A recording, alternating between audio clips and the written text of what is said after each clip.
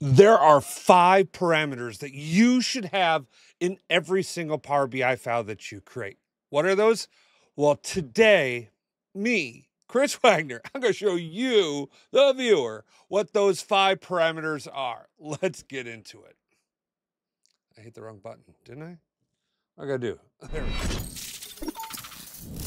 All right, make sure you like, subscribe, do all that stuff. If you want early access to this content for $5, become a member. You get access to this content for everyone else.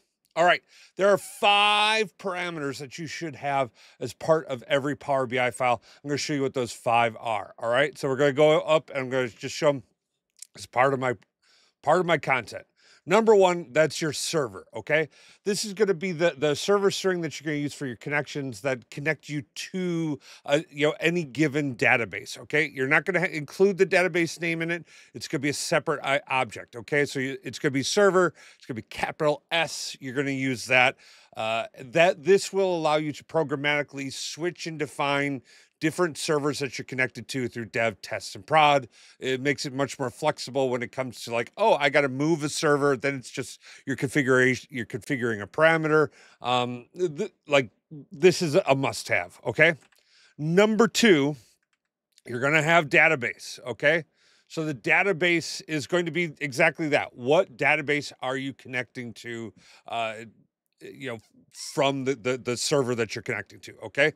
Keep them separate because you kind of define them separately in a couple of different places inside of Power Query and in your connection strings. It's going to make your life a lot easier if you separate these out. So server and database, separate out. That's going to be your basic top 2 items that you're going to have. The number 3 and 4 are going to be linked as well, okay? So number 3 and 4 is going to be RangeStart and RangeEnd. Please note, it is range, capital RANGE, start, capital START, as well as RangeEnd, capital RANGE, capital END, okay?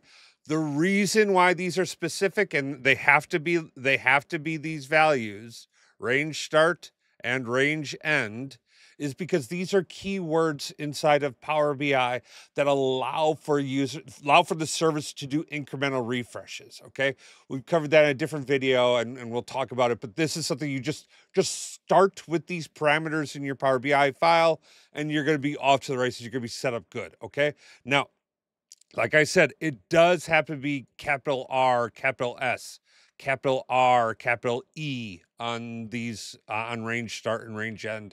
It's very specific. Make sure you get this right. All right. And then the last one, and this is going to be really common.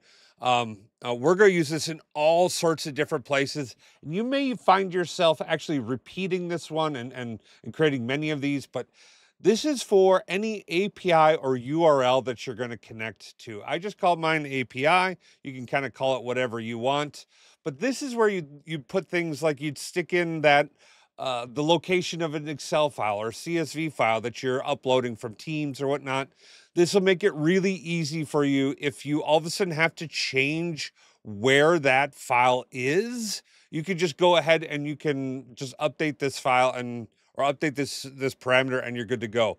Bonus points, you can create out like a file name as well. So you can use the API as well as the file name, concatenate it in Power Query, and you can do that type of a thing.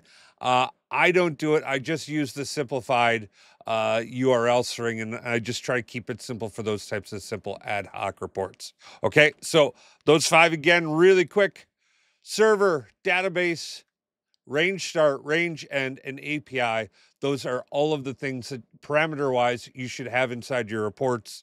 It just makes it much easier for you to access, use, and manage your Power BI content. All right.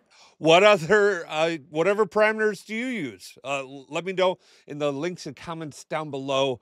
If you found this useful, share this with your friends, family, all that good stuff. Membership's a thing. I'm also now I'm on TikTok, so I'm trying to make a press on there. So if you're a TikTok person, head over to TikTok and like and subscribe to my content there. There will be exclusive TikTok content that's going to be out and available on that service. So don't want to miss out. You guys have the best day ever. Peace. All right, I get it. This is a lot. There's a lot of stuff that goes on. This can be a lot for you. If you want help, head over to bakertilly.com/digital. Click on the I need some help button. Myself or a colleague will reach out to you. We'll get you on the calendar right away. We're pretty busy, but you know what? We always got time for you. So let them know that Kratos BI sent you, all right? But if you think you can do it, and I've got faith in you, check out this video or this video and, enjoy.